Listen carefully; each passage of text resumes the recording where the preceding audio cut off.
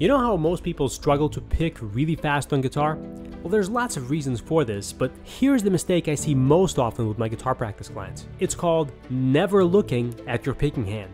Most guitarists either just look out in front of them while practicing, or they only look at their fretting hand, and they ignore the picking hand like it's panhandling them for money. Why is this a problem? Well, let's think about this. Your picking hand is 1/2 of what makes your guitar playing possible. So what do you think happens if you ignore half of your guitar playing mechanism? Well, if you have a lot of natural talent, you may instinctively figure out the best way to pick for maximum speed anyway. But if you're like me, or if you're like most guitar players, you will probably develop a garbage truckload of bad habits in your picking hand. Habits that make fast picking feel like running with your shoelaces tied together. And speaking for myself, not only was I born without any natural talent, but I was also born left-handed, which means I had to work harder than most people to develop my picking speed to the level it is today. Fast forward to today, I'm not the world's fastest guitar player, but I am pretty happy with where my picking speed is today.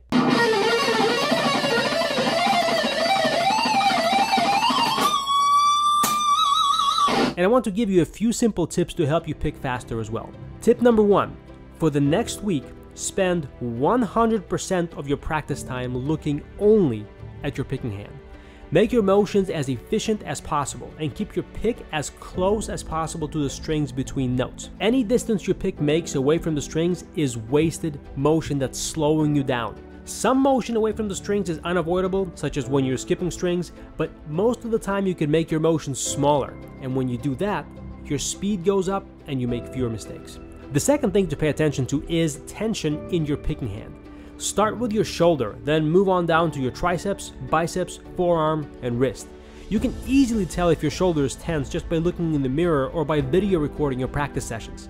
And if you see that your right shoulder is higher than your left shoulder, like a seesaw, it means it's way too tense. So relax it and make the shoulders level with each other. You're going to need to remind yourself to relax your shoulder many times when you practice until it becomes a habit. You want your shoulders to be in a T formation with your body. And when you relax your shoulder, the rest of your arm becomes much easier to relax as well. The third thing to pay attention to is how your pick feels inside of your grip. You want the pick to be stable and firm inside your grip without using any more pressure than necessary to hold it in place. If you hold the pick like this and when you play it wobbles in your grip, that's a big problem. You're not going to be able to pick fast this way because your hands will be out of sync because of all this wobbling the pick is doing. So tuck the pick deeper inside of your grip so that it stays in place for each note, but at the same time you're not squeezing it like a vice because it's just simply stable enough to begin with. Here's how I hold the pick. I put it on the side of my index finger, like this, and I put my thumb on top of it.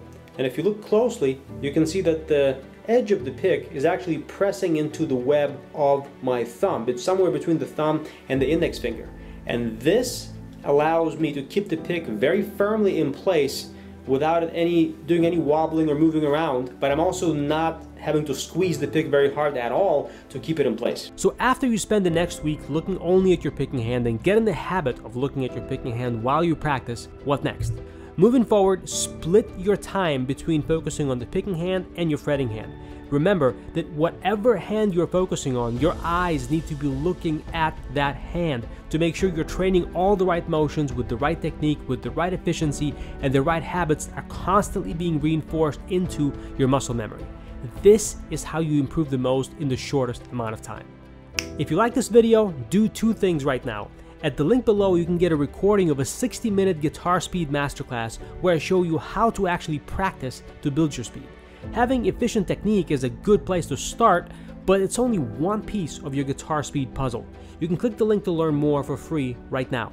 Second, hit the subscribe button and hit the bell so you get notified every single time I post videos just like this on how you can make more progress with less practice. Have fun practicing your guitar, and I'll see you very soon.